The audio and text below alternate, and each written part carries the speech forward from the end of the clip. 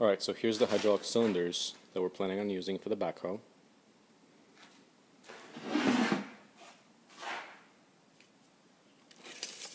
We're going to try to fit them within our geometry, which is typically 4x4 tubing, and then first of all, the width of this, it's about 3.5, and the pins are about 3 3/4.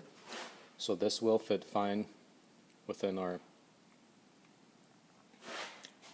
geometry. Closed width is 16, that's what the specs say on the website. Let's measure that. That's about right, confirmed. The bungs are on one side perpendicular to the pins, and they are NPT, half-inch NPT, I believe. You can take a look at that. We have another cylinder like this here, and that's actually looks like SAE8 based on that fitting right there. Okay, but that's great.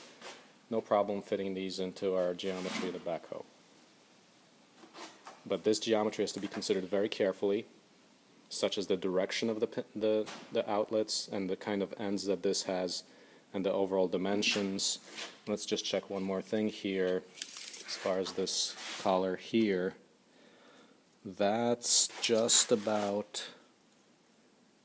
it's a little under 4 inches for the collar, so we're going to be fine. Great.